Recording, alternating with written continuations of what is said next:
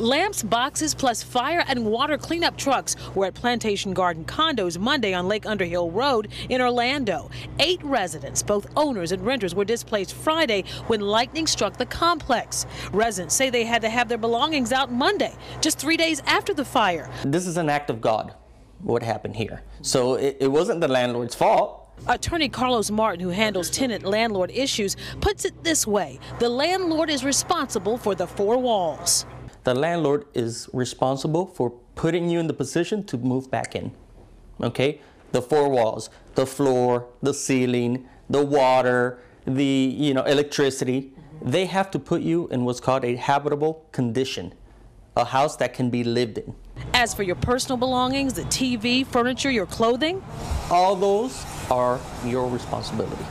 And this is why I always tell people, have renter's insurance. But you do have options, he says. If the house is inhabitable, you can ask to be out of your lease. Florida is, in essence, a very tenant-favorable state. They favor tenants, as long as you do what's supposed to be done.